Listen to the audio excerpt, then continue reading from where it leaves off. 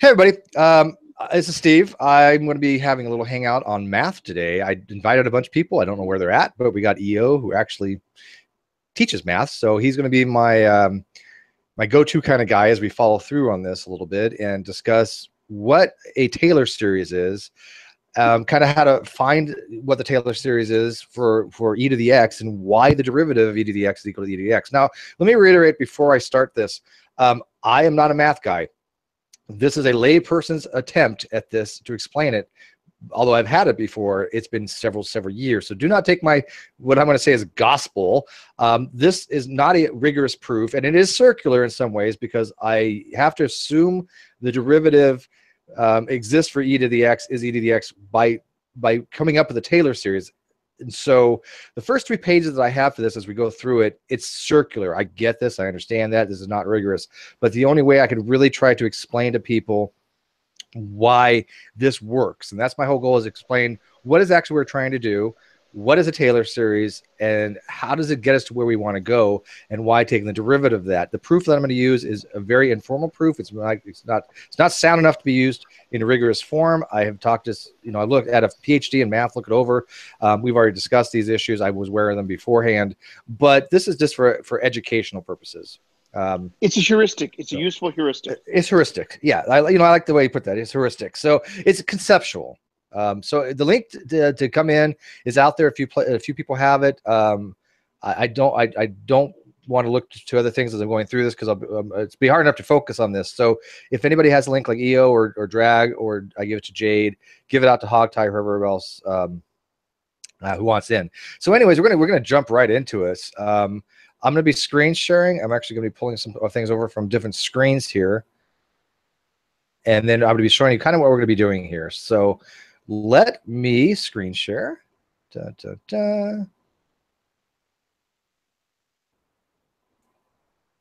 Okay, present.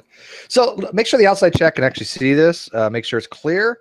Make sure it's large enough where they can see it. I'm going to blow it up a little bit here. And then we're going to see where we're actually starting from. And then while we're doing that, I'm going to put the video over here. I don't need that. And I need the live. I got to find the live chat so I can at least see. Yeah, one sec. Let me get organized here. Where's my live chat?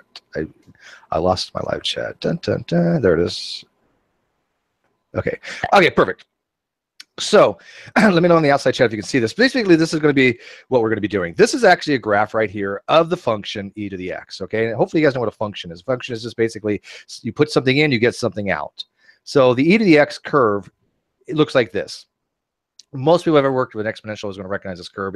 It's found everywhere. It's found in compound interest. It's found in decay rates. Now, there is a more rigorous way to actually get what we're doing. Is using limits and integration. I'm not going to be going that route because this is complicated enough and I don't want to confuse people, and I haven't fully got that down where I'm comfortable enough to do it that way. So just kind of bear with me on that. But I just want to give you conceptually what we're going to be doing and then show you the math behind it. So what we want to do is we want to approximate the value of E using a Taylor series over and over again until there's a convergence on something. There's a convergence of what the value of E is. And each derivative we take is going to get us closer to that result. So we've discussed what a derivative is before. And in this particular case, if we take the 0th derivative of a function is defined to be that function. So if I have the 0 derivative of e to the x, it is e to the x. It is the function. So that applies to anything. But the first derivative, if we actually plot it out, when we do the Taylor series, which we're seeing, we're going to get different terms. The first term we're going to get is a 1 plus x. Then we're going to get these other terms. So don't worry too much what these mean. Look at the function, the plot that we're looking at. Oh wait, Steve, we're not showing over here. Wildheart can see it. Quartermaster, you can't. I'm looking at it on my TV right now on the Xbox YouTube app, so I can see somewhat. I can't see the stuff on the far left, the buttons. Which screen am I sharing here? I see the graph that you showed me. Okay, yeah, now I can see more of it. There we go. Steve, do you mind if I just give them a second of background about why we're using Taylor series? Yeah, go ahead, by all means. So awesome. the theory is if we have a sufficiently well-behaved function, and well-behaved in this context means infinitely differentiable and a little more, but uniform convergence, that kind of thing. Basically, what we're going to do is this. We want to approximate our function e to the x, which is called a transcendental function, but that's another story. We want to approximate it with these polynomials because polynomials are friendly critters. We know how to use them. And so what we're going to do is, first we're going to say, okay, what's the first step in approximating our function? Let's use a polynomial that agrees with one point, the point we're centering on the power series. The next step is, okay, let's make this a little more form-fitting. Let's say that the derivative agrees at this point. Then the second derivative, the third derivative, etc. Now, if this process works, eventually you're going to get, in the limit, you're going to get e to the x by the power series. But that's the theory. You start with You start with the function agreeing with the e to the x at one point, then the derivative agrees, the second derivative agrees, etc. ad infinitum. And we have to make certain assumptions that we can actually take the derivative for each term, and we have to take the way we can actually find a coefficient for each one. So I'm going to show you those assumptions. But so for the first derivative, we end up with a tangential line on one point of the function, which is right here, evaluated at 0. This is where we're going to be evaluating it from. It's from the 0, the x equals 0. But as you can see now, this kind of gives us an idea of what the function is doing, but it's very coarse. It's not refined by any stretch of the imagination, right? Because we want to get it to 2.7. What is the value of E? 2.7185 something, if I remember correctly. 2.718281828, and then it changes. There you go. So we want to get as close to that as possible. Right now, we're not really near that. We're at 1 something, right? So this is not going to get us where we want to go to get a good approximation. The next derivative they're going to be taking, right, is going to give us a little bit more approximation. So we have the 0th derivative, the first derivative, the second derivative, which are going to give us a parabola. Okay, and the parabola, if you guys remember, when you have a x to the squared, it gives us a parabola type shape.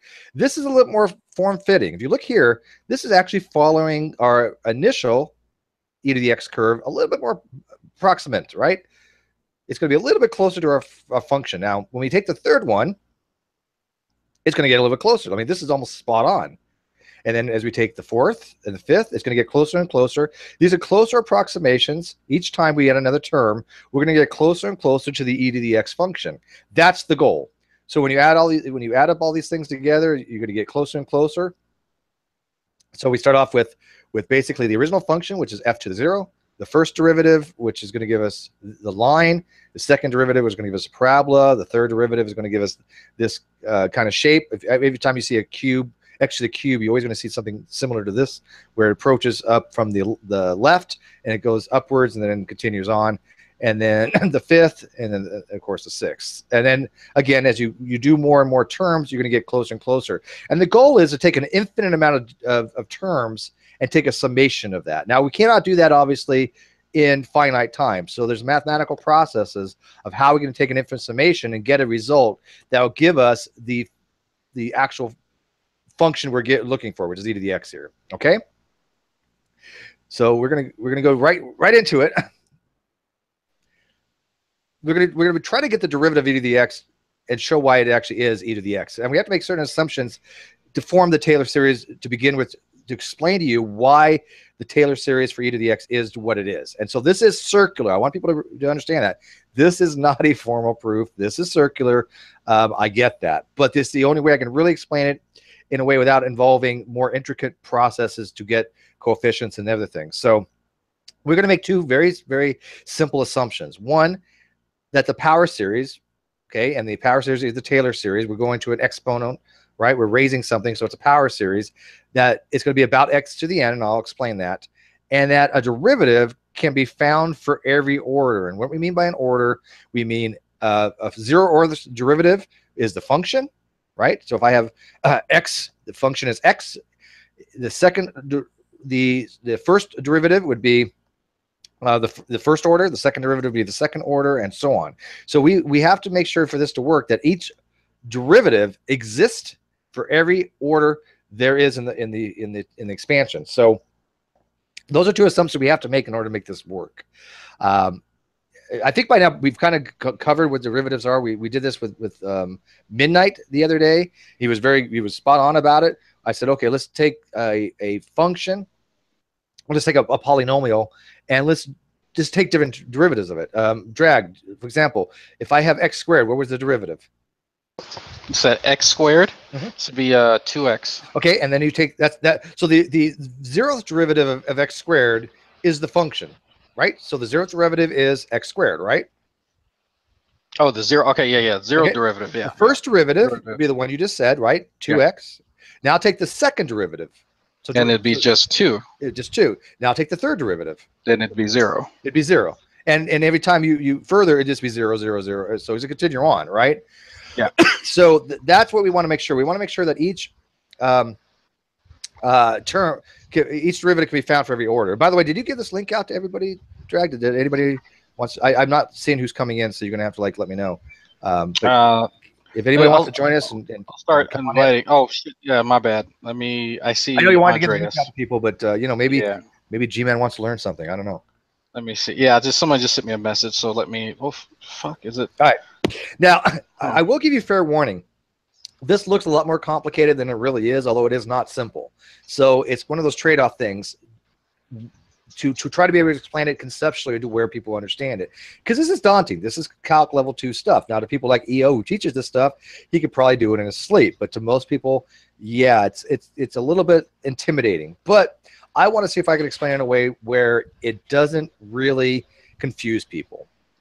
Okay. So, Steve, are you going to wait? Yes. Are you waiting, or are you going to keep going? Are you going to wait for the people to show up? I was just going to ask you, do you have paint? Or sorry, go ahead then. No, if you want to put this in paint and give visuals, I'm okay with that. No, I wanted to show everyone quickly this entire process of taking Taylor series depends on something called the mean value theorem, which is a really cool graphical physical representation. But you don't have a touchscreen computer, right? No, and I'm not going to get into the mean value theorem, but you could. But yeah, look at Pig wants a link. I'm fine with that. I fucking hate mean value theorem. So if you want a link, you're gonna have to message Dragnot.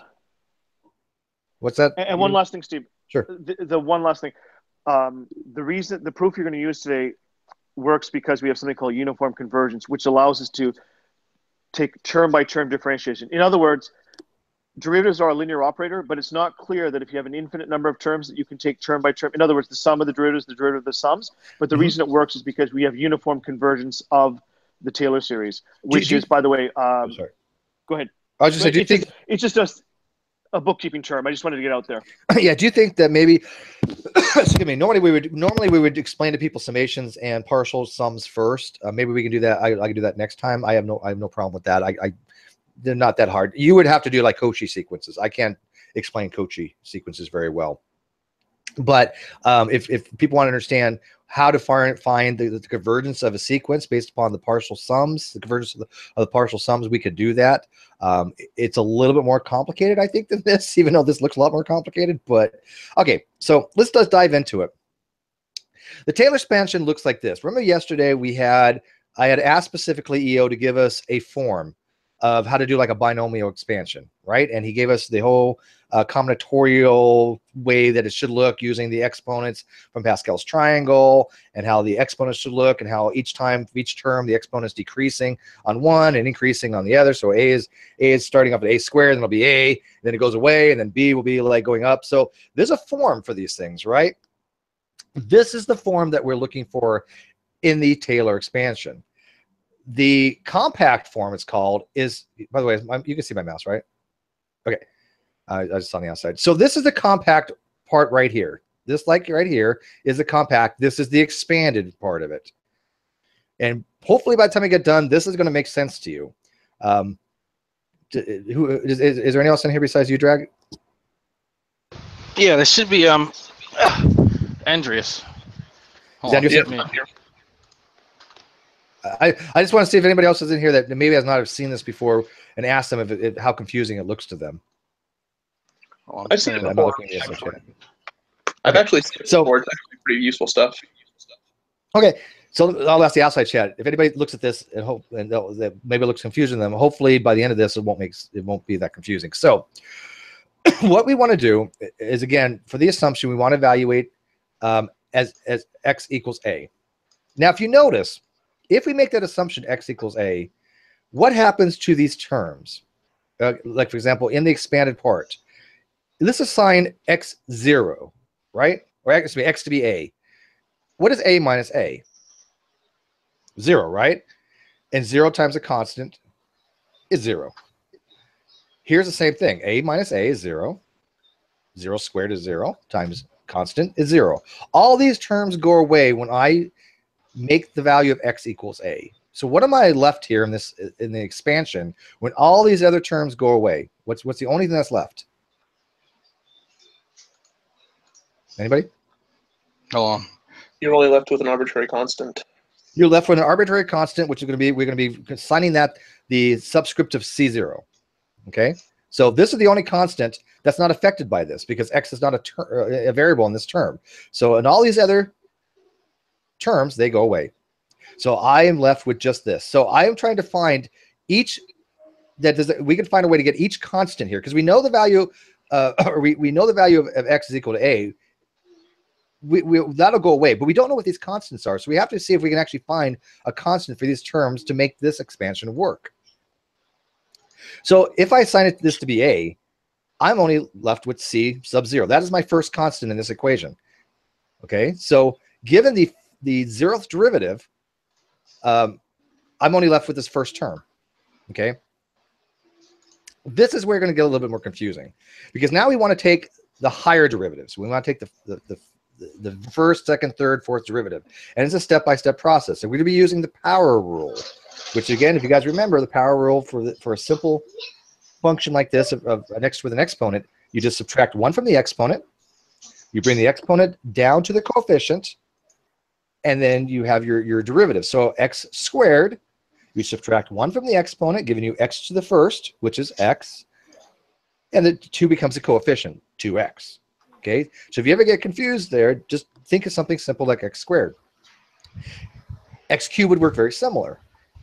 Take the exponent, bring it down to the coefficient, and subtract 1. So 3x squared would be 3x, excuse me, x cubed would be 3x squared, right? And then if you take the next derivative, 2 times 3 is 6. I end up with 6x because it's x to the first.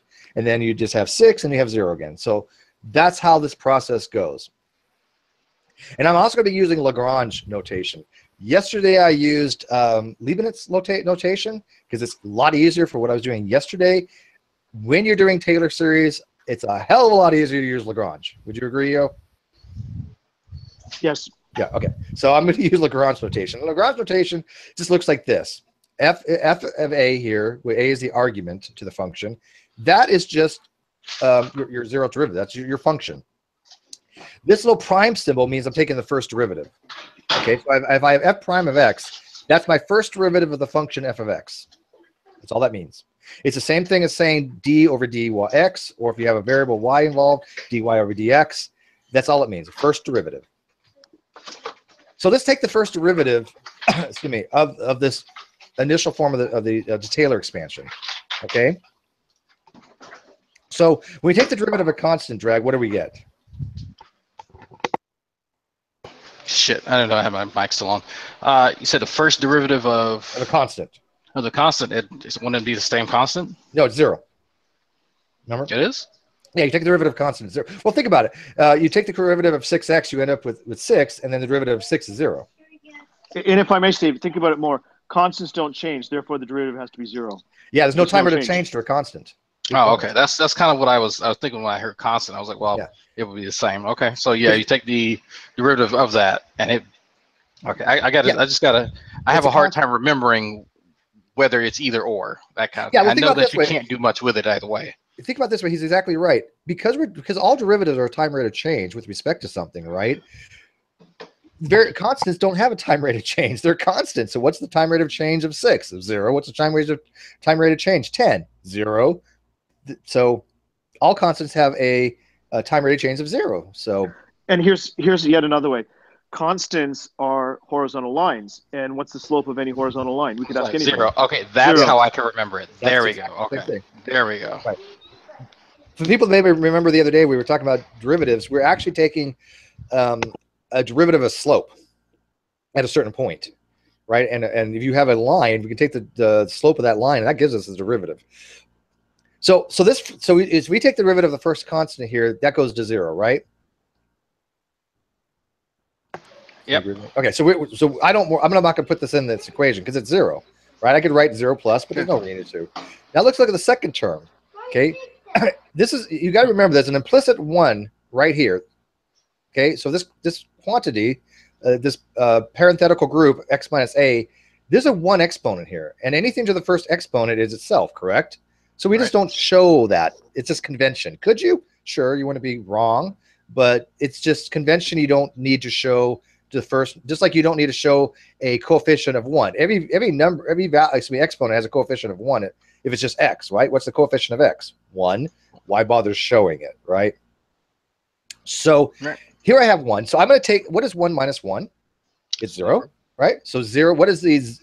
If I raise something to the 0th power, do you remember what it is? 1, I believe. 1. Yeah. Very good. So this whole term becomes 1. Okay, you know the 0 in here, right? Because x is equal to a, so a minus a is 0. So a is 0 raised to the 0th power is 1. Yeah, I know a lot of people can get confused about that. Don't worry. It's just, you have to accept it. Okay, you just have to accept reality. That's the way it is. So what is your constant times 1? It's a constant, right? Right. I'm sorry, but I forgot. I gotta move the exponent down. So I actually got ahead of myself. So the first term goes away. This right here becomes C1, which is right here, right? This next term, I bring this coefficient down, so it's 2 C2, and then I subtract 1, leaving 1. So I'm left with 2C sub 2 x minus a, which is right here. My next term, bring the 3 down, 3C sub 3 x minus a. 3 is minus 1 is 2, and I left this term, and so on. So this right here, this whole equation, by the way, the difference between an equation and an expression, if anybody cares, is the equal sign. So an equation has an equal sign, an expression doesn't. If I just say 5x, that's an expression, not an equation.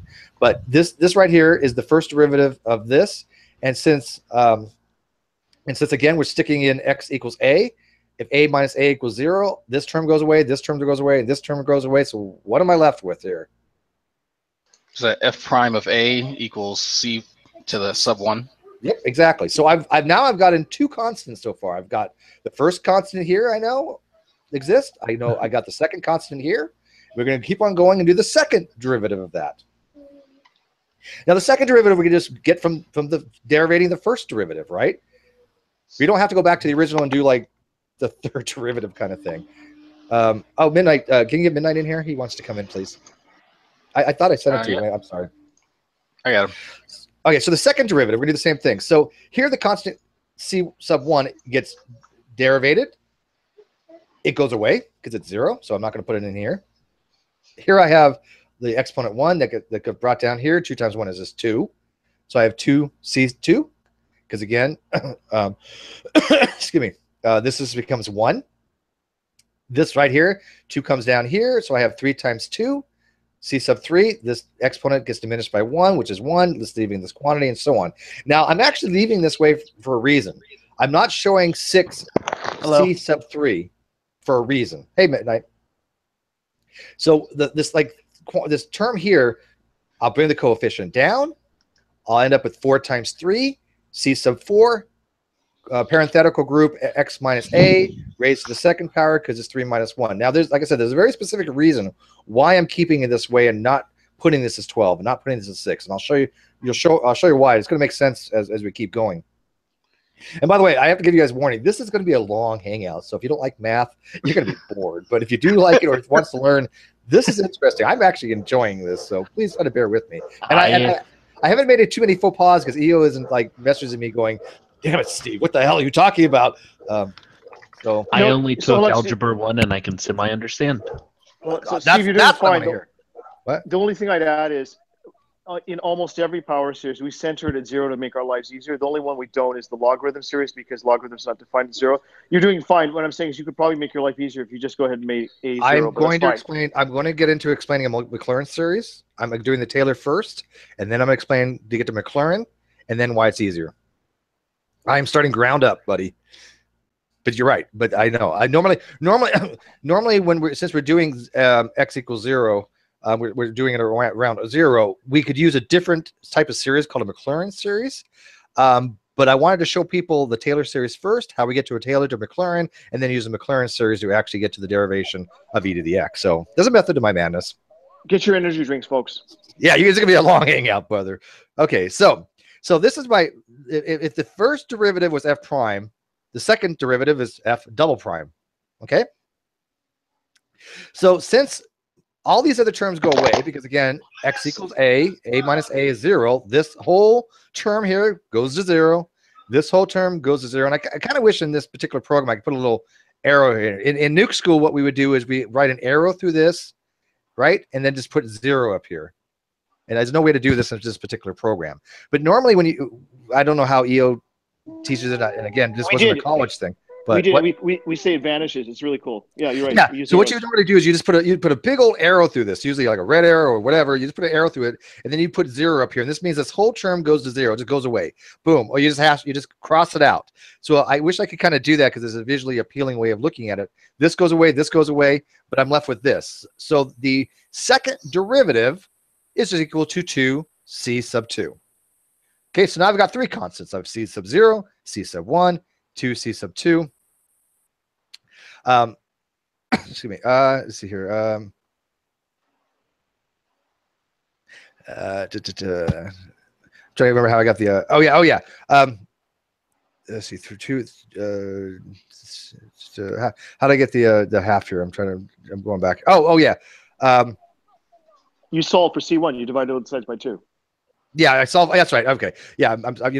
So what basically I did was I divided each side by 2 here. Okay. So I'm ending up at C2 on this side, and I'm taking 2 and I'm just moving it over to this side. And by doing that, I'm just dividing this side by 2. These cancel out. Again, I wish this program allowed you to do it, because normally what you would do is you put what's called a vinculum or a horizontal bar. There's a slight difference, but a vinculum, this is right here, is called a vinculum or horizontal bar. But you put that there and you put 2 underneath, and these cancel out, 2 over 2. And then I'm left just with this constant. So I end up with 2 f double prime of a over 2. So I know my constant now. Now, moving on to the next one, we're at the third derivative now. The third derivative would be the derivative of 2c2, which is 0 again. The derivative of this part of the term, which is going to give us 3 times 2c sub 3. This term is going to give us this, and so on.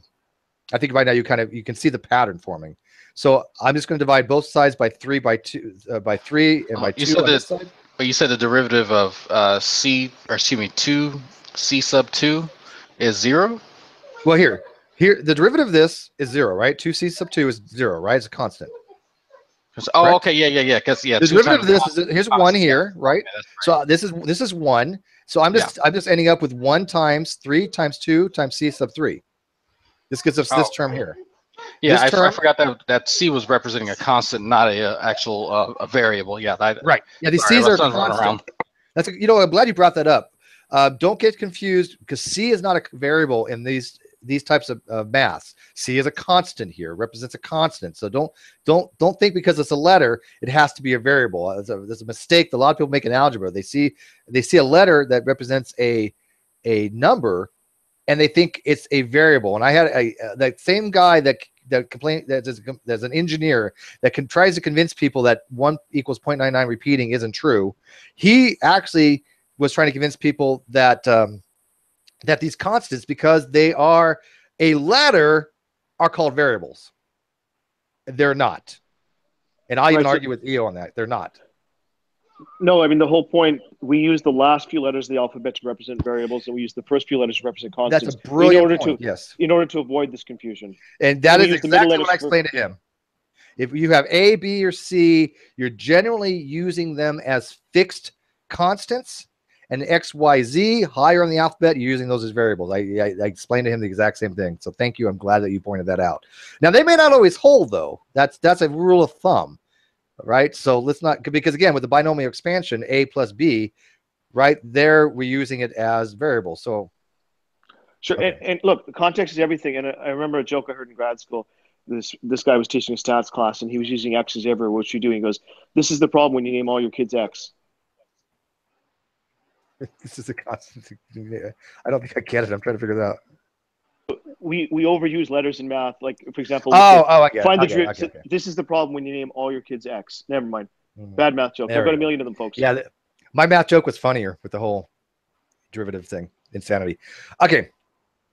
Oh, by the way, did I tell people in this hangout how this all started? My joke. I don't think we all I think you told them last 7, 8, time. 9, Steve. Yeah.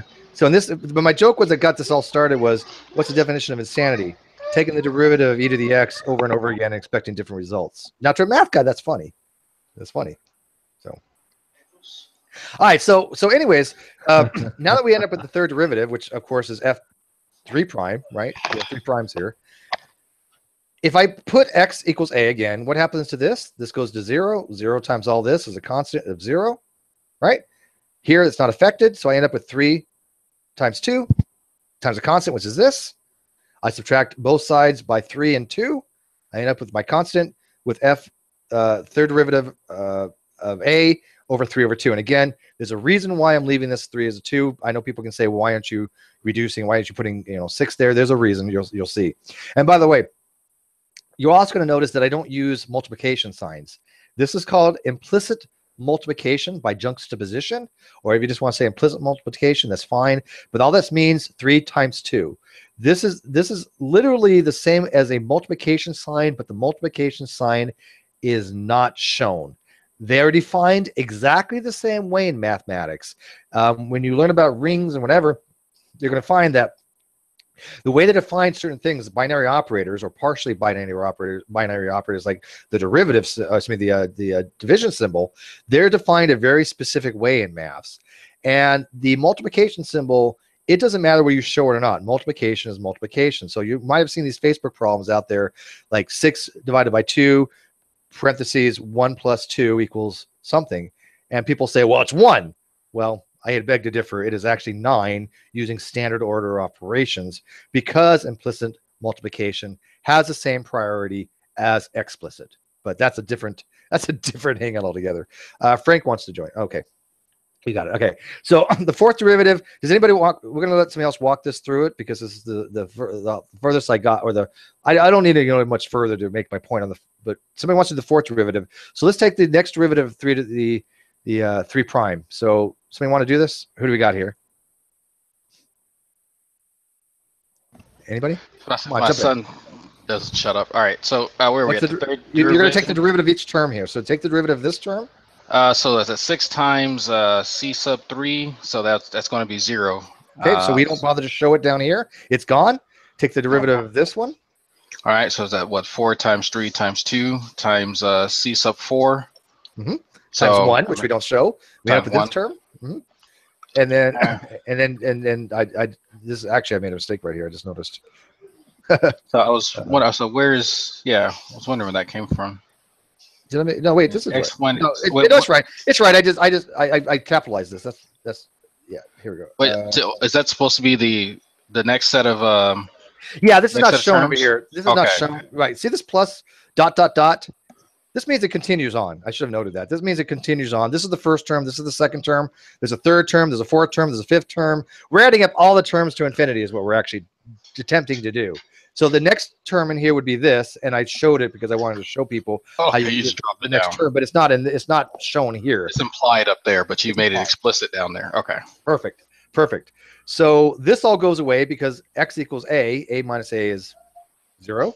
So this all goes to 0 anyways. So I'm left with this, divided side by these, 4, 3, and 2. I'm left with c sub 4, fourth derivative of a over 4, 3, and 2. Now, here's where we start getting really cool.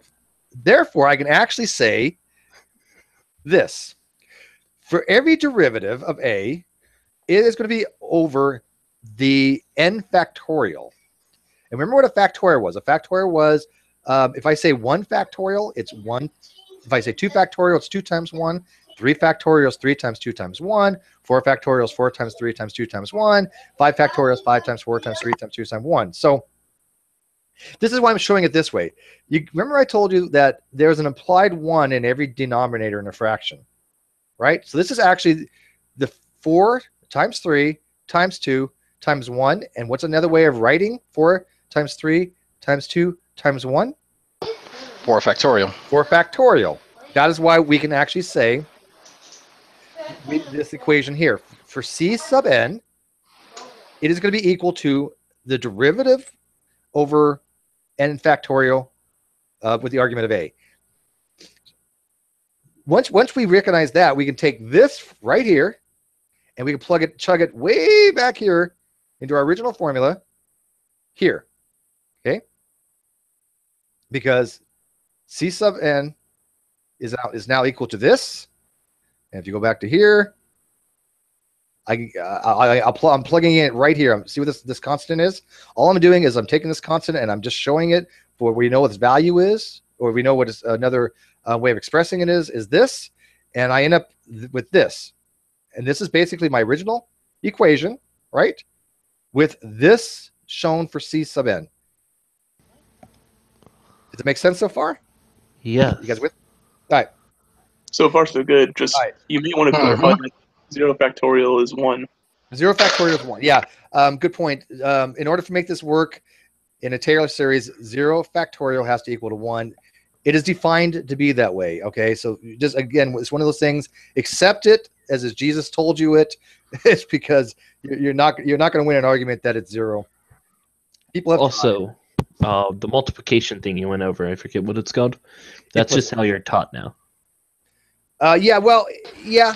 I think, I think my daughter actually is learning it that way too, right? Yeah. All right, so now that we have this expressed this way, again, this formula, we can do the expansion. Because remember, this is the compact form, right? But we want to know the expanded form as well. So the expanded form is going to look like this, okay? And all we're really saying with this is that remember where I said that the 0th derivative of a function is itself, which is this, and then these right here are going to correspond to what we're showing like up here, right? Right for the second constant, f prime double prime a over 2, c is f of f prime of a. That's all we're doing is we're just putting in the constants here, and we're just instead of putting the constant, we're just putting in what we've already found these constants to be. That's why we wanted to find these constants. F of a is equal to c sub 0, f prime of a is equal to c sub 1, f double prime of a over 2 factorial is equal to c sub 3, etc. Okay, so all we're really doing is we're building upon stuff we've already gone over. That's how most of math is. We're just building upon things. And so if you lose a step somewhere, it can get very confusing really quickly because you don't know where to go back to, right? So this is what we actually end up. This is actually the actual formula for a Taylor expansion or Taylor formula. Now, what Eo was saying, we can make a Taylor series into what's called a Maclaurin series, and it's a lot easier to work with. And what we're doing is we're evaluating it at 0.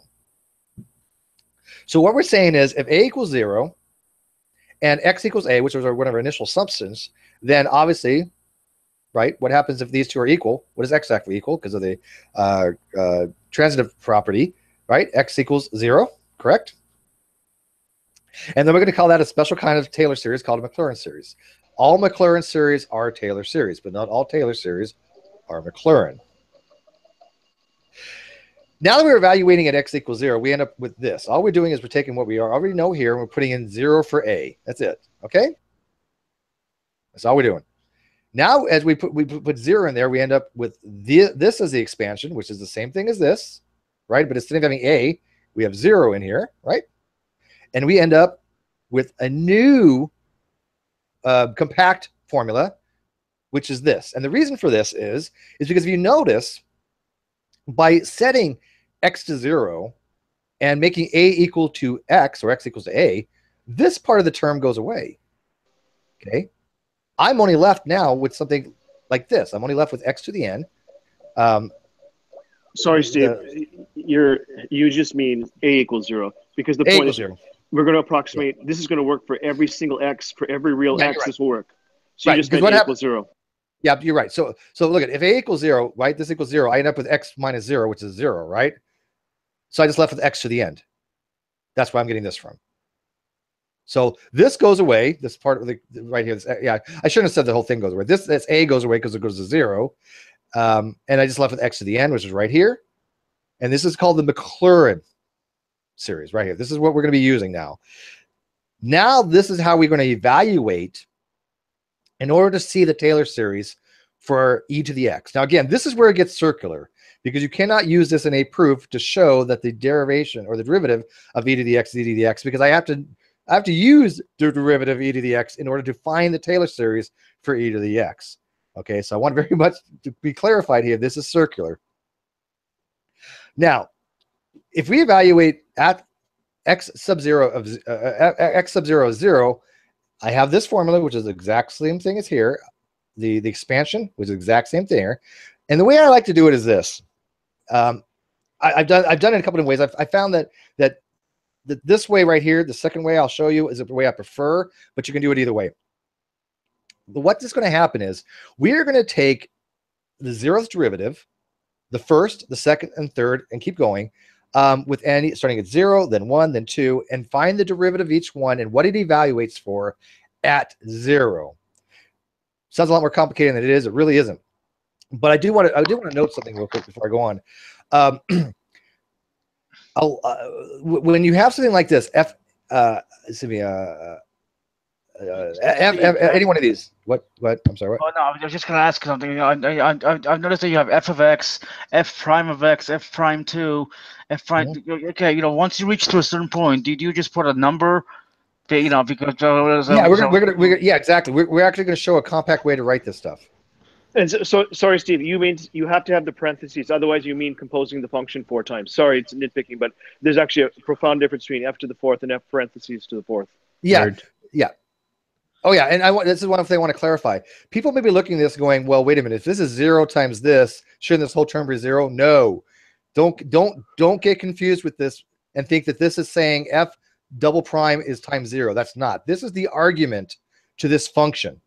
So it's f double prime of 0.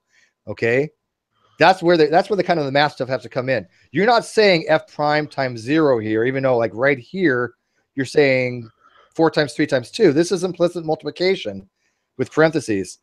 This is not. This is a function with the argument being put into that function. Okay, that confuses a lot of people in mathematics. So sorry, Steve, at the bottom of your table where you have f prime, f double prime, f triple prime. Yeah. You need an f super left parenthesis for right parenthesis, and it's actually really important because if you don't have the parentheses, that means the function composed with itself, which is something completely different. Wait, you're right. So, and by the way, let me tell the people, this. There's a reason Maclaurin series is so useful. Let's just ask the people, what's 0 times any number? Dreg, what's 0 times any number? 0. 0. Right, and so what happens is in a lot of these derivations for sine and cosine, if you center it around 0, it makes the computations much easier. But we should note, this proof will work for any real value of a. That's what's so cool about it. But making it a Maclaurin series makes it a lot easier for the computation.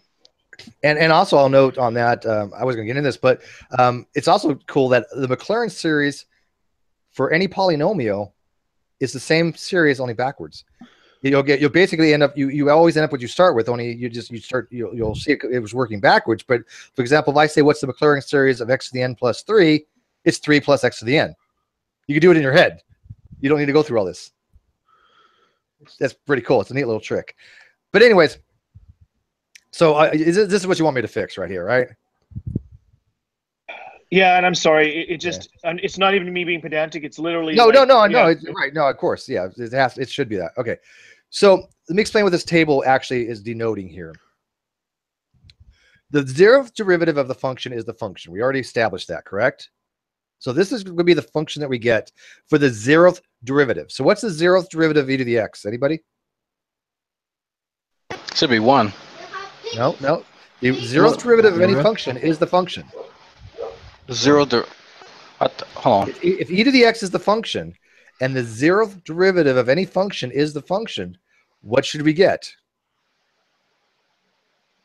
I'm thinking of raising it to the power. I'm sorry. That's what. No, I got that.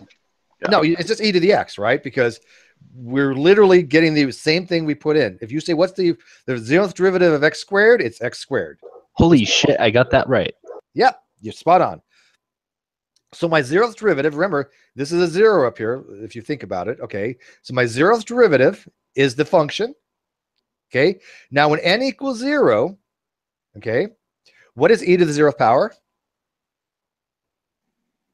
1. 1. We're evaluating this because remember, we're going to be doing a summation here. Remember, n equals 0 to infinity. That's, by the way, what the symbol means. We're going to be taking summation. When I'm evaluating this, I'm evaluating it at 0. So e to the 0th is equal to 1. Okay. So no matter if n is the first, so the 0th derivative, right? If this is 0, f0, 0th derivative of 0 is 1. So the second derivative we're going to take, right, with n equals 1, what is the second derivative of e to the x?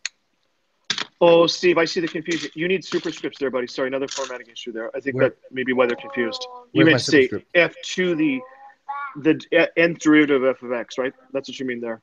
That's why it's confusing. See how it looks all on the same level? It's just because of the formatting, as you're saying? Yeah, I think I wonder if that's why they're confused. Yeah, it's what it looks like because what it looks like you're saying, it looks like you're saying f of n times x.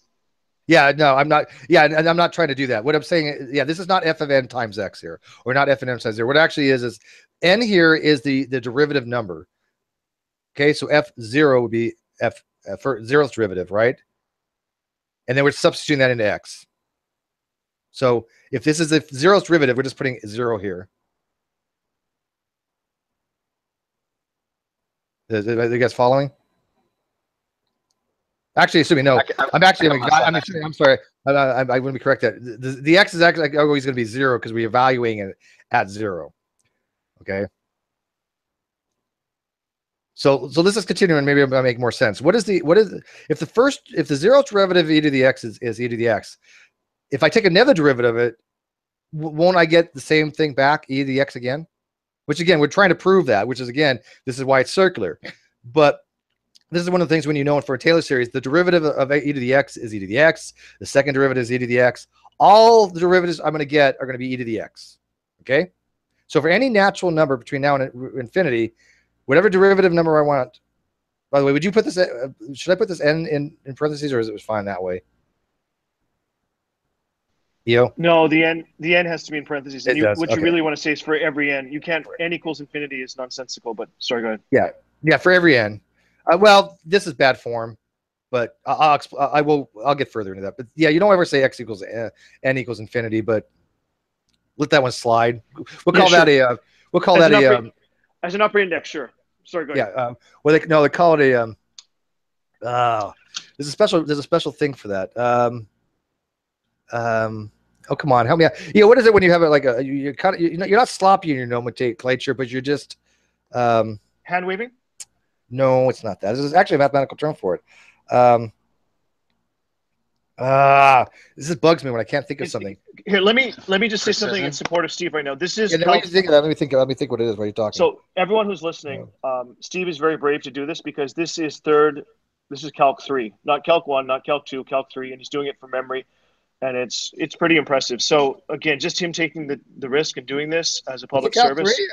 I thought it was Calc 3. Oh, okay. I didn't Calc 3. Yeah. I can't think of there's a term. There's a term that mathematicians use when you basically are a little bit sloppy in your nomenclature, but most mathematicians don't understand it. So right, but the point is here, you meant the nth term anyway, though. You meant yeah. Okay, so the point is that let me go to the next. Let me go to the right here because this actually shows a little bit easier. This is why I don't like a table like this. This is another way to do it. I like this way to do it. What I'm saying, all I'm saying here is that the a to the sub 0, right, which is my 0th derivative of e raised to 0, because I'm evaluating it at 0, is 1. For the first derivative of a sub 1 is the first derivative of e to the 0 is equal to 1, right? Then here a sub 2 is equal to this term.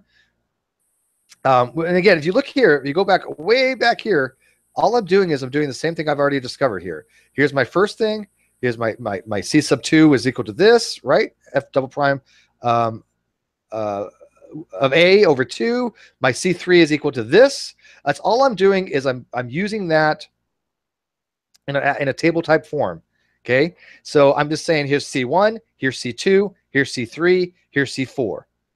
Okay, so when you actually evaluate this as 0, e to the 0 over 2 is 1 over 2. Oh, excuse me, 2 factorial. Here, again, the constant is what I've found earlier, is equal to e raised to the 0, because I'm evaluating it as 0, which is equal to 1 over 3 factorial. So basically, if you notice kind of a pattern here, I have 1, 1, 1 over 2 factorial, 1 over 3 factorial.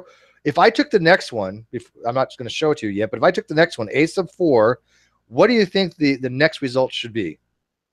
If you follow the pattern. 1 over 4 factorial. Excuse me. Yeah, 1 over 4 factorial. So for every excuse me, for every a sub 3, a sub 4, that's all that's going to go down here. So a sub 5 is going to be 1 over 5 factorial. Now, if you want to write that in compact form, this is what you basically get. For all of n, it's going to be equal to 1 over n factorial. And we can express it this way. N, a sub n is for every n, evaluated at 0 is equal to 1. Now, I've written this 2 different ways, and maybe EO can correct me. I was going to ask him on this. One way to write it is this, for all of n. Right. Now, I wanted to show somebody a different way to write this. Did I get it right? Because I guessed. No, it's beautiful. The only thing is, and this is again called a universal quantifier. Existential universal quantifier. As opposed to existential qualifier. The only thing, again, and I hope that everyone can understand what Steve means by f of n of 0. He means f super n of 0. Yeah, formatting. Well, it is. I mean, I should be raising these, shouldn't I? Would that be easier? It's good. No, look, Steve, it's formatting. amazing that you're even doing this, and it's great that you were able to do it in such short notice. I hate to nitpick. No, it's right. No, you're right. I mean, it's a formatting error issue, but it's basically saying for the f of n, excuse me, not f of n, f raised to whatever power to give you the derivative. So f raised to the 0th power here, f raised 0 is going to be the 0th derivative when I'm evaluating 0. So I'm basically saying for all values of any derivative I have, with 0 being what I'm putting in for that value, I'm going to get 1, and that's what's happened here. I got 1, 1, 1, 1, 1, 1, 1, 1, 1. My numerator here is always going to be 1 every time. So the other way of writing with this little upside down a, people may see this in mathematics. It means for all of, right? The other thing they might see is a whole bunch of terms. One of the other ones they might see is a backwards e. That means there exists.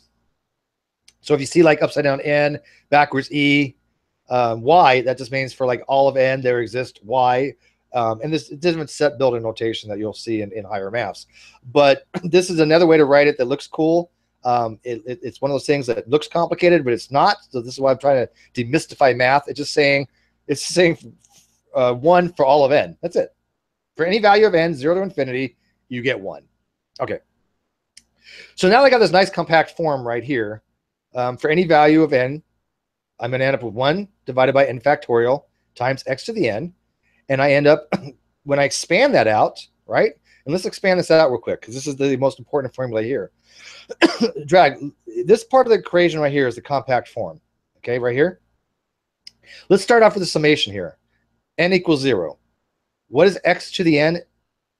If I put in 0 here, x to the n is anything raised to the 0 powers. It's going to be 1. 1. And if I put 0 here, 0 factorial is 0 factorial. I think, what is that? That's not 0. It's 1, isn't it? Yep. And so what's 1 over 1? It's going to be 1. Here's my first term. Let's go to the next one. N equals 1. Okay, so x equals 1 equal to, or excuse me, x raised to the first power is equal to. Oh, my son's talking. Is it 1 factorial? X raised to the first power. X raised to the first power. It's going to be 1. Think about that. No, Drake, x to the first power. So whatever x is, it's x. Good. X. Oh, yeah, it's x. Yeah. Right. It's x. And so and x over 1 factorial is x over 1. So I just left with x. Now, what you're not seeing here, now I could very well make this a little bit clearer, but you won't ever see it written like this because it's not how you do it. But I can easily put 1 over 0 factorial, x equals over 1 factorial, 2 squared over 2 factorial, if I wanted to. Let me see if I can I'll actually do it for you. Maybe it will kind of show you. Let me get to where it is on here. So 1 over, here we go. So if I say 1 over 1, Okay, if I say x over 1, actually, you know what? Let me do it this way, so maybe it shows even better. Actually, 0 factorial. If I may, Drag, it's the same reason in organic chemistry, the vertices on aromatic rings simply mean carbon, and everybody knows that. In the same way, the implied coefficient's 1. Yeah. So this is actually what it's looking like, okay?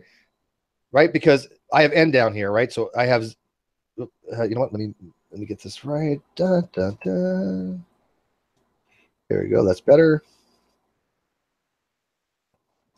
That's not the right bracket. 1 second. I'll fix it.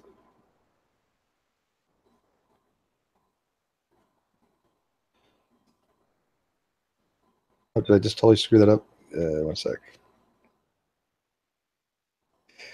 Technical problems. 1 sec. Let me get this back to where it was. All right. Undoing. Here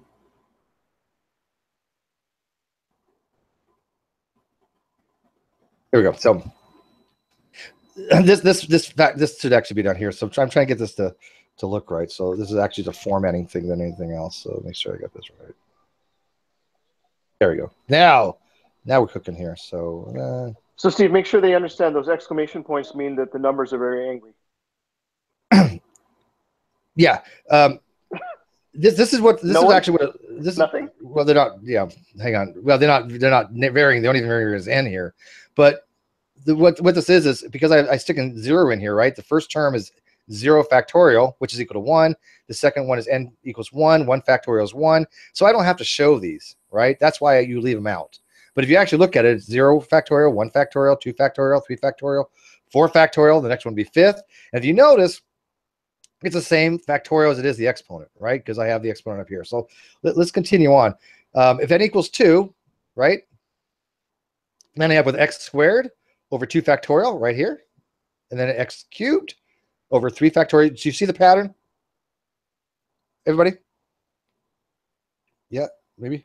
Let me delete this because I'm not used to seeing it that way. So Son's talking in my ear. Sorry. All right. So this is what the Taylor expansion should actually look like. Now we can get into the actually doing a proof of why the derivative of e to the x is e to the x. Okay. What we're going to do is we're going to start with let, and again, this is not rigorous. It's not formal. It won't fly, but it's just for explanatory purposes. So if I let the function e to the x be f of x equals e to the x, my formula for the Taylor expansion, right, which is actually the Maclaurin in this case, was for the e to the x is this, okay? Because we've already established it right here. Would you agree that this is what we're going to be using, and this is the expansion for it, which we've already discovered? So you guys with me? This is already we've already determined this to be the Taylor series. We've already determined this to be the expansion for e to the x. Now all we do is very simple. We want to evaluate it, which is the same thing I have written here, and I want to derivate. I want to take a derivative on both sides. So now I want to go back to the old nomenclature, the old way I like doing it, the d over dx. This is the Leibniz notation, because I find for this type of format, it's a lot easier to use. It actually shows easier too. So if I take d over dx with respect to e of x, and I do it on this side, I've got to do it on this side as well. Anytime you take a derivative on one side, you can take a derivative on the other side. So on this particular side, I'm left with the derivative of e to the x. Now on this particular side, when I take the derivative of this right here, what happens? What's the derivative of 1? Anybody? The derivative of constant is? Said the derivative of 1 or derivative of constant? Well, the derivative of 1, which is the derivative of constant. Is going to be 0. Okay, that's my first term right here. What's the derivative of the next one? X. This one's a little bit harder, but do you remember the derivative of x? Think about it using the power or whatever. What would you think the next derivative would be if I just say what's the derivative of x? If you just said x, if it's just a variable. Well, think about this. 1. Well, hang on. What's the implied coefficient of a variable that doesn't show 1? What's the implied coefficient? 1. So I actually have 1x. Now take the derivative of 1x, and what do you get? 1. There you go. Oh, no. Wait. If it's just a variable, if it's just x, then it would be 1. Yeah, right. yeah. So I'm up to 1, right? Exactly. Yeah. So my second term right here is 1, right? So my first term goes, this one goes to 0. This one goes to 1. My next one is going to be a little more complicated here, but see if you can figure it out. What's the derivative of x squared over 2x, and why? What if I may, Steve, it'll be easier to ask them to find the derivative of x squared and then multiply by the constant afterwards. Well, let's do it. Okay, what's the derivative of x squared? 2x, right? Would you guys agree? Yes. Remember, that's the one thing we love asking. What's the derivative of x squared? Anybody who's ever watched any of our videos should know it's 2x. So if it's 2x, right, so I have a coefficient 2x, what happens here? What is 2 divided by 2 factorial? It just gives you the x. I see what you're doing. It just gives you the x, right? They cancel out. 2 divided by 2 factorial is 1, right? So I just left with x. Okay. See, sorry, Steve. See, the 1 is turned into a 0. The x of 1. The x squared. The x squared over the factorial of 2 of 2. Since that's 1 times 2. The x, the 2 comes over. Yeah, okay, I see what you're doing. Yeah, same thing we've been doing, right? For the next term, 3 comes down here, right? And this will become an exponent of 2. So I end up with 3 over 3 factorial, which is actually, when you simplify it, is going to give you x squared over 2 factorial. By the way, these factorials are screwed up. I just noticed that. Let me bracket these so they're actually makes a little more sense there. I think these 2 videos need to be sent to Edgar. Yeah, no kidding, right? All right, there you go. That makes more sense. Now, since this is what we're ending up with so far, I can get rid of this 0. Would you agree? Yeah, I right? suppose it doesn't need to be there, 0. Okay, so I'm ending up with d over dx of e of x equals this, right? Well, does this look familiar? This is kind of what we wanted to evaluate, take the derivative in the first place, right? Yeah. So the derivative of this whole thing gives us that whole thing again. Right? So therefore, the derivative of e to the x, and we've established e to the x is equal to this, right? Because right here, e to the x is equal to this. The derivative of e to the x is e to the x. QED. Everybody clap. Everybody clap. Circular reasoning. It's invalid. Circular reasoning. Can anybody tell me what QED stands for? Quod erat demonstrandum, which was to be shown. Stands for that to be which was shown. So anyways, this is not a rigorous proof. I point that out, but it explains to people why the derivative of e to the x e to the x. And I didn't realize this was like this high of math. To me, I don't think it's that complicated, but for people that never had it, I can understand people going, "Oh my God, math!" But there's a reason why this stuff works, right? There's a method to the madness, and I don't want people to be scared of it, because my math, I'm not gonna lie, and you guys you're gonna really think I'm being deprecating, but I'm not. My math skills suck. I am not good at math. Oh, stop, Steve! You're lying. No, dude, I've had to have it. And I did a decent in it, but I am not a math person. I mean, it's not. But I grasp the concepts, and all I wanted to do here was explain to people the concepts. And one more thing before I stop screen sharing, let me show you exactly what we were doing here. My addendum. This is the value of e of pi. Or it's not pi. E, right? 2.718281828, and it goes off infinity. Well, it goes off expanded notation, which is called an infinite decimal expansion. It's not. This is not an infinite number. The reason it's not an infinite number is because it exists between 2 finite numbers, right?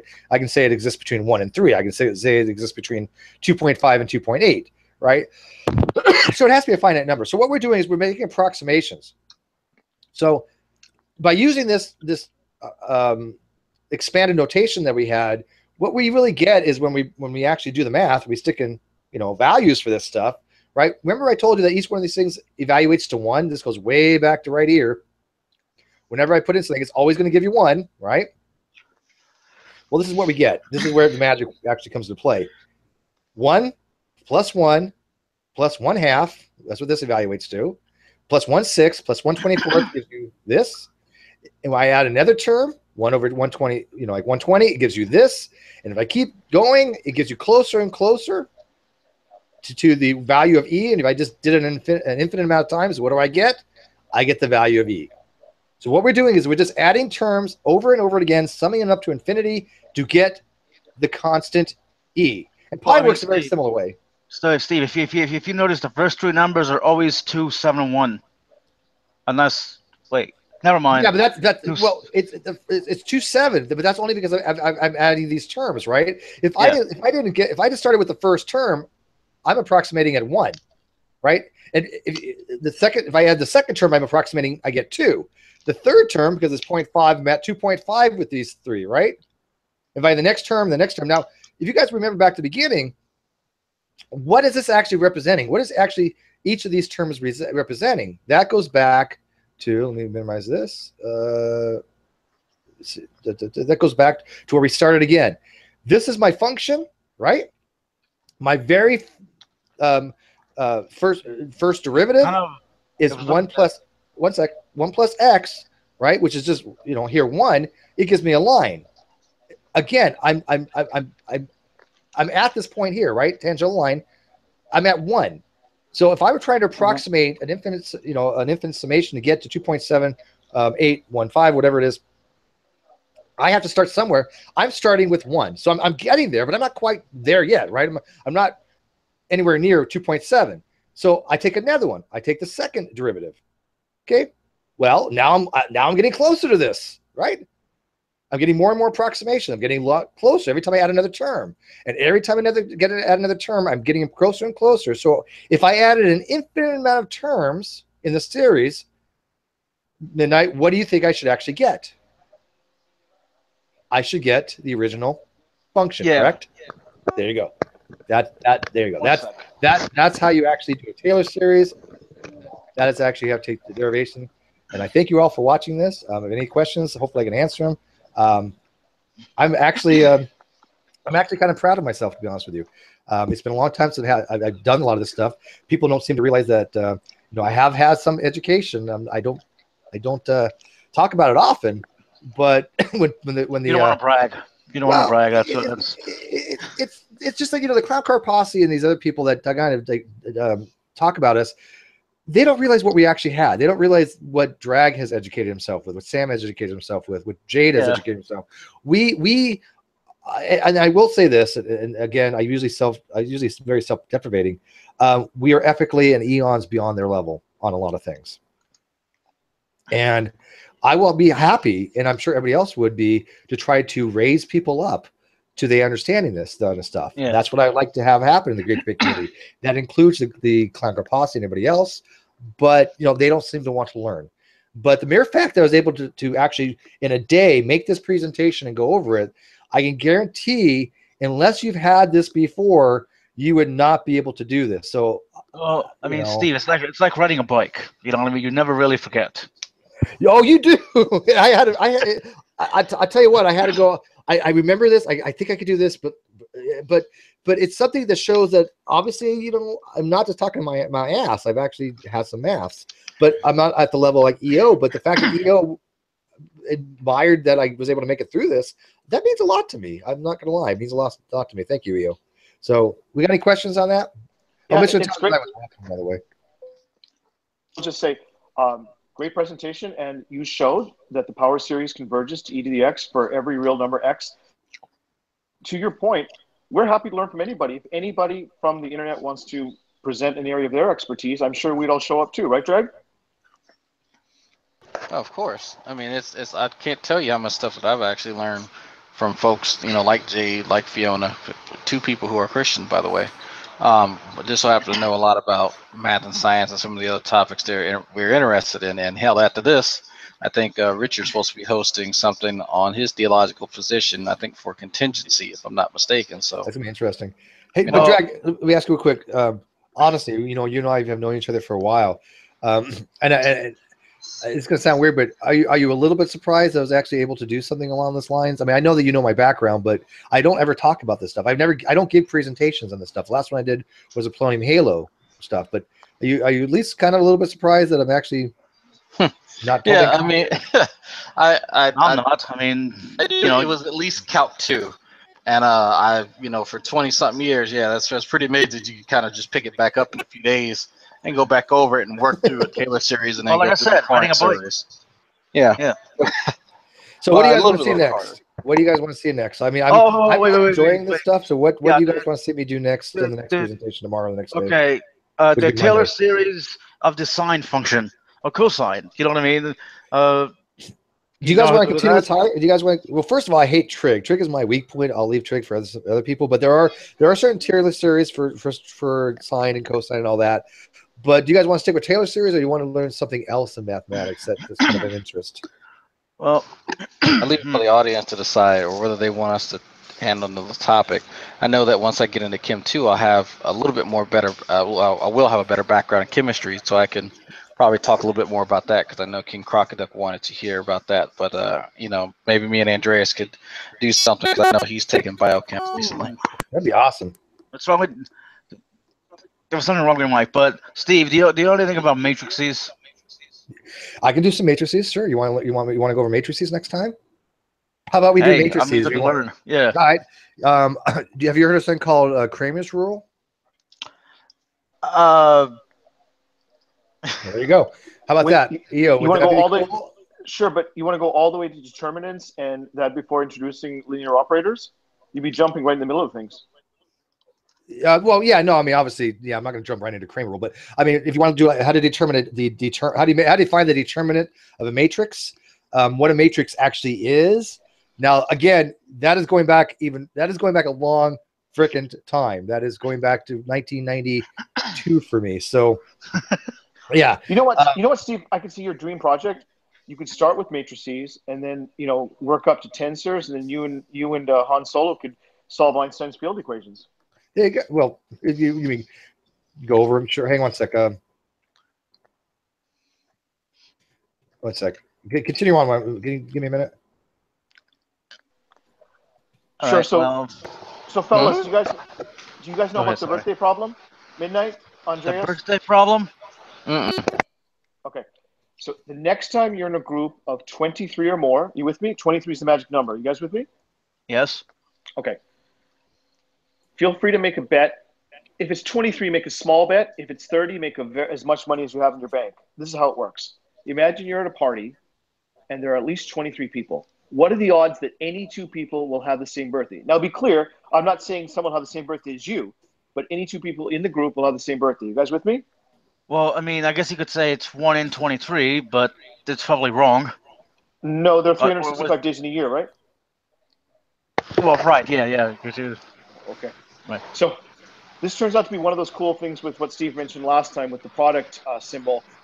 Most people think that you need a really huge number like 182, but it turns out that's not how it works. How it works is, okay, the odds of two people not having the same birthday are 1 minus 364 or 365 times 363 or 364, if you follow the logic I'm using.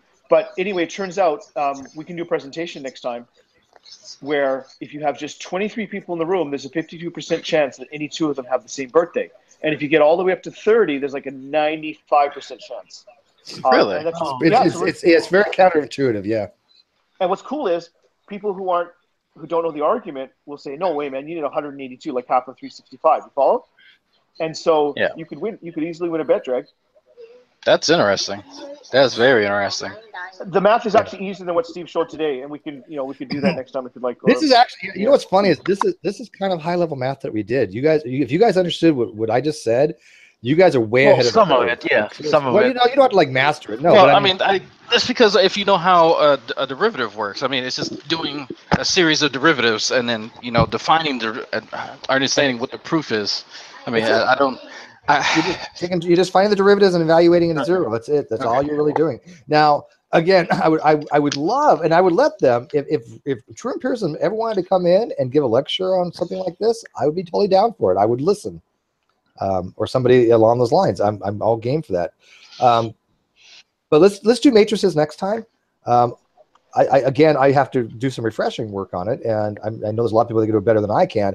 But the thing with the problem I'm going to run into with matrices, and maybe you can add some insight on this. Is it difficult, do you think, for them to jump into matrices without learning linear equations first? Yes. In other words, I wouldn't, because otherwise they'll have no connection to what they're doing. Right. That's the issue that I see. because it's going to be disjunctive. You know, kind of if they're not going to understand the relationship of matrices to solving a set of linear equations. So how about instead of doing matrices first, how about I do more of a presentation on solving a set of linear equations? That'd be great. You know what? Here's a great problem that, you know, from ancient times, there are chickens and sheep in a yard. And the total number of animals is X, and the total number of legs is Y. How many of each animal are there? So you have two unknowns, and you need two equations, and like that, you can really motivate the discussion. It's a lot of fun. Okay. Yeah. No. Yeah. I'll think about something. And eventually, like, because linear equations, they're kind of easy for the most part. I mean, you know, but we can do linear equations, and then we can do matrices, and then at some point, I really would like to get into differential equations, but unfortunately, that's where my I'm about to say expertise. I have no expertise in this area. I'm not a mathematician. Quote unquote expertise. Well, that's my knowledge level. I can do very simple differentials. If you give me something like what is dy dx equals like negative y over x, I can solve that one because I know it's a first order separable, homogeneous linear differential equation. Those are pretty easy to solve. Once you leave that, then I'm like, oh, gee. So can I make a suggestion? Do you remember that young man you had during one of those last after shows? He was a stats teacher. He was excited to meet you. Yes. What you should do is have him on and discuss confidence intervals. And I mean this because it's really important people understand why polling works. In other words, the population of the United States, the voting population is about 200 million, I want to say. Yet phone samples are only about 800 to 1,100. And so we can easily explain to people why that is. And that might be a good lecture to have. I mean, I would leave that to somebody else, though. I do not even want to dive into statistics, even though I had statistics and I understand confidence intervals. That's like Sam would be really good to give something like that. But I don't think he's really interested to give those lectures. But somebody along the lines that or hog tie, I don't like stats, so I would not be somebody that enjoys doing that kind of presentation. But I think you're right. How about teaching Edgar the Pythagorean theorem without shaming him? Let's just bring him in and show him how to do a few examples. Who, Edgar? Or anyone who wants to learn. I mean, this is fun. Well, I mean, like I said, if anybody else wants to pick up the torch and do something, the channel is open here. It's a great debate community. We don't have a lot of viewers on this channel. A lot of people know we have a separate channel, but this is where I want these kind of things to be, so people can learn. And when people say, "Oh, well, people don't learn anything on Steve's channel," well, okay, well, you can believe that all you want, but at the same time, come over here. We'll educate you on something. Yeah. All right, so that sounds good. Okay. All right, so anyways, let's end this. I will work on a thing for linear equations. Excuse me. And then matrix, and then, like I said, somebody. You know what? Maybe I should challenge somebody like Drag. Maybe he can do. Maybe he can explain a presentation of very simple quadratic equations, because that would help because of defining the determinant or things like that. Sure.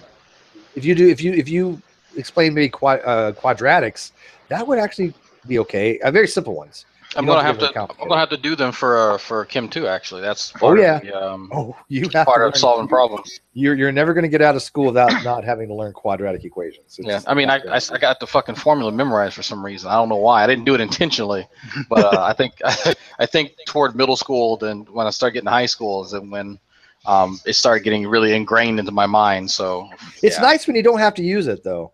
There's a lot of times where you don't have to use it. And it's like, oh, well, this is simple. I can just do this, but done. But well, I think that it's not the hardest part. Isn't really transforming the discriminant, by the way, not the determinant. But it's like to actually apply the formula is not really the hardest thing. Is to determine, because you end up getting two values, and so determining which value is the correct one. When if you're trying to determine like a distance or something, obviously you're not going to have a negative distance, but you would be surprised who picks the negative number. Yeah, you're exactly right. You have to think of these things in real world applications sometimes, right? Even though you're going to have two roots, right? But if you can like do a presentation where you can show somebody what the discriminant is. Do you remember what that part of the equation is? The discriminant. Not. Oh, wait. Do you remember the quadratic formula, Drag? Yeah. Do you know the I remember that. Okay, B. Hold on. I know it. Yeah, of course. Okay. It's everything under the radical. So everything under the radical, which would be b squared minus 4ac, that's called the determinant, right? Discriminant. No, discriminant. Yeah, sorry, discriminant. Yeah, the determinant is for matrix. But you got to remember that if it's zero, Sorry, Steve. Go ahead. That formula that you have memorized, there's actually a general formula for that. It's a lot easier to memorize. It's real simple, actually. It's nobody. You'll never forget this. This is ax squared plus bx plus c is equal to 0. That's the general form of any quadratic equations. And once you learn it, it makes sense why that actually is. But you just take repeat the formula. It's a to the x squared plus bx plus c equals 0. Oh. Yeah, that's basically lines up all your variables so that you can apply the formula to begin with. It makes a lot of sense when you start there, because you're one of the things you learn in college algebra way back when, you learn how to actually plot a function. For example, if I say what is the function x squared, when you plot that, if you've ever had math, you know exactly you're going to get a parabola. And where's the apex of that parabola going to be? If it's x squared, the okay, do you mean vertex or vertex? Yeah, the vertices. Oh, 0, 0. 0, 0. So it's basically on 0, 0 of the xy of the Cartesian coordinate system, right? So when you start mapping these things out, and maybe somebody else might want to do a presentation on this, when you start adding things to that, when I add a coefficient, when I add x squared plus 2, all I'm doing is I'm changing either the position of the parabola with respect to the axes, or the degree at which the parabola opens up or closes. It's eccentricity. Is that what it's called, EO? If I remember correctly. No, you're trying. It does have eccentricity, but you meant whether if the leading coefficient is positive, it opens upward. If the leading coefficient is negative, it opens downward. That's right. The way that's exactly. So you know what I found? So if it's x squared of a positive coefficient, it's going to open like a U, and if it's a negative coefficient, it's going to go the other way, like upside down U. Yeah, you know what I always found weird. Sorry to interrupt you now. The track, like say you have one divided, let's say 1 divided by 50 x squared.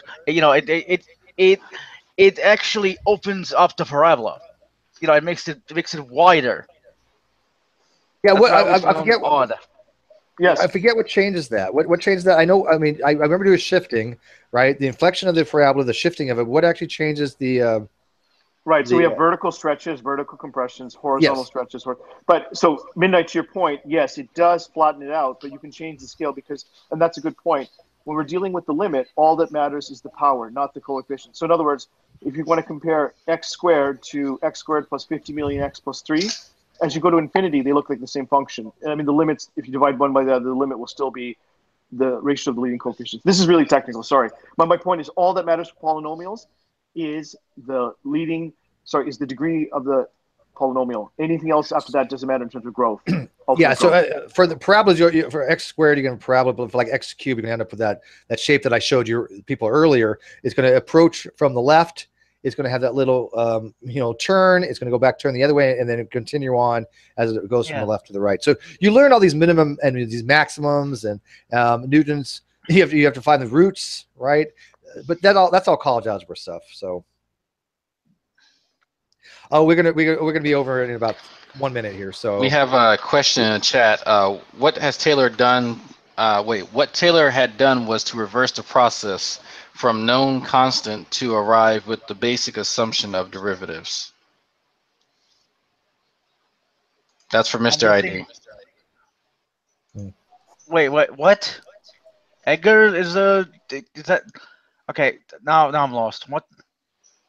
I'll copy and paste it in the chat. Hey, we had our first ban. We had our first ban on the Great Debate community. Yay!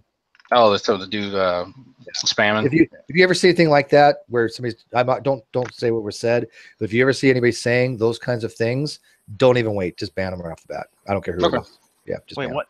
Don't worry about it. I was too busy reading Mr. ID's comment. I'm trying to understand. I mean, get Edgar in here. No, we have people coming in. Yeah, all right. We're at our threshold there, but I really want to do more of these things. I actually enjoyed this, guys. Thank you. I know we only had 10 viewers, and I want people to realize it's not just for the views, it's not just for the Patreon, it's not just for the amount we get from making videos, which actually it's actually not that bad lately. It's not great. I mean, a couple bucks a day adds up, right?